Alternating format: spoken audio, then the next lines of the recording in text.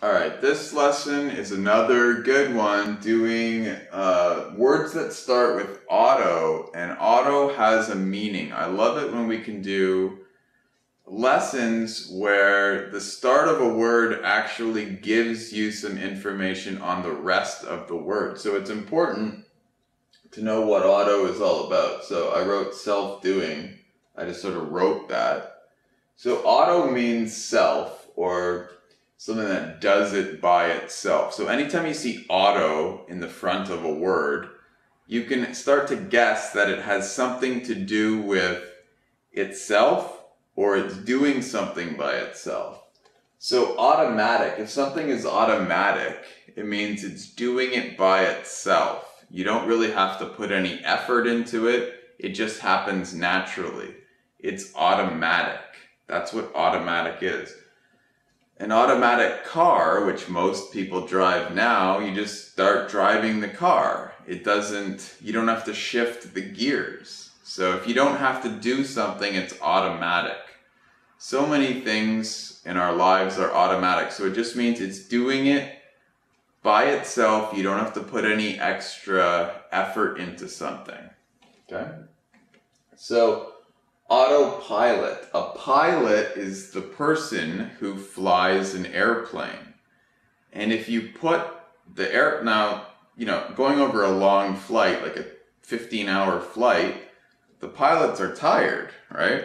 And they've got a lot of computers, automatic computers in there, and you can put it on autopilot. So the plane actually flies itself, not on the ground when it's taken off, and not during landing, but when you're just flying along up in the sky, they can put it on autopilot, and that means it's driving itself. Now someone's supposed to be looking out just to make sure everything's working, but basically the plane's just flying by itself based on the automatic computer, and anything that's on autopilot means it's driving by itself. So we use this word, if you ever see this word just randomly in an article or someone uses it, something's on autopilot, it just doesn't always have to be in an airplane. It just means it's doing it by itself.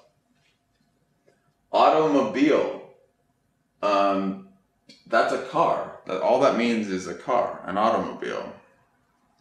Or it could be a truck or something, but mobile means it moves, something moves. So what is a mobile phone? We call it mobile phone, but it's actually spelled mobile phone. It's a mobile phone.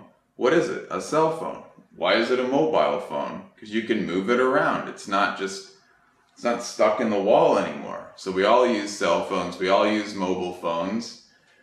So mobile means to move, and auto means move by itself, and that's basically what a car does. So automobile is a long, annoying word to say, so we just picked car. I don't know the exact history, but the point is if you break it down, that's what a car is. It's something that mobile, it moves by itself, a car.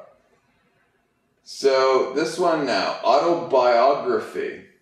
Okay, a biography is a book that you write about someone else. So if I wrote a story about Michael Jordan, that would be a biography, because I'm not Michael Jordan. It's not a surprise, but I'm not. So if I write a book about anybody else, that's a biography. If I write a book about their life.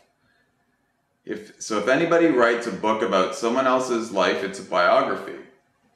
So an autobiography is a book that usually a famous person, because most just normal people usually don't write books, but anyway, an autobiography is a book you write about yourself. You write it about your own life. So it's not just a book, right? It's not just a book you wrote. It's a book you wrote yourself about your own life. So it's a biography about yourself, right? Autograph, you probably know what it means, but it's interesting to see the breakdown of the word. So if someone wants someone's autograph of a famous person, you just sign your name on something. I don't know why anyone cares about those, but that's what it is. Now, what's the difference of an autograph and signing your name? Nothing really, except the part that if I go to the bank, I have to sign my name, but nobody really cares because everyone does that. But if you meet a famous person, you say, can I have your autograph? That just means they want to see you sign your name, and they can say, I met this person. Take a look at their autograph. So it's the thing that they did. Graph is a hard word to explain, but it's a picture of some kind, and it's, the picture of the person's own name. So, I just included that, even though you already know what the word means, just to sort of say anything starting with auto means it's about itself or it's doing something itself. So you can guess at a lot of words when you start hearing them in the future. When they start with auto, you can probably have a good guess at what it means. It'll help, be a lot easier to remember these kind of words.